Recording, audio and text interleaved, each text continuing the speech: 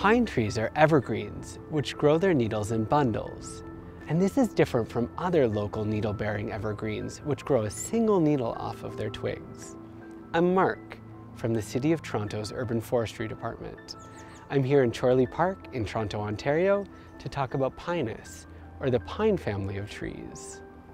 Pine trees tend to grow a single, central, straight trunk, which can be quite tall, growing up to 35 meters.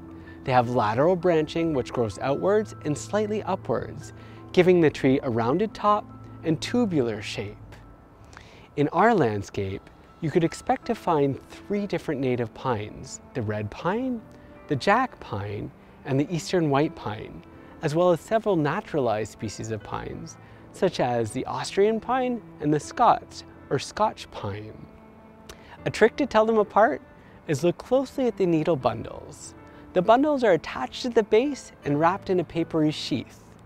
Observe the number of needles, the length of the needles, the shape of the needles, and if they're coming out straight or twisted. For example, white pine, Ontario's provincial tree, has 5 medium-length needles per bundle, and they're between 5 to 10 centimeters. The red pine has 2 longer needles. They're coming out straight, and they're between 10 to 15 centimeters. But watch out, that's the same as the Austrian pine. If you come upon 2 shorter needles, between 4 to 8 centimeters, that are slightly twisted, you're likely looking at a Scots pine.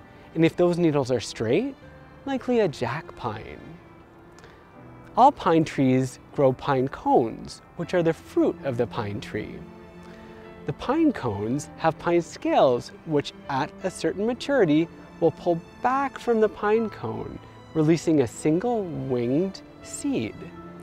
Those seeds are great food sources for birds and small mammals.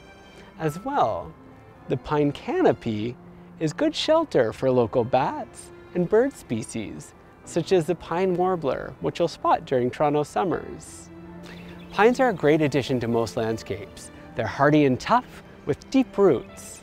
If you have a spot that's mostly full sun to part sun, dry or wet soil, and even rocky conditions like the Canadian Shield, pine not, plant a pine.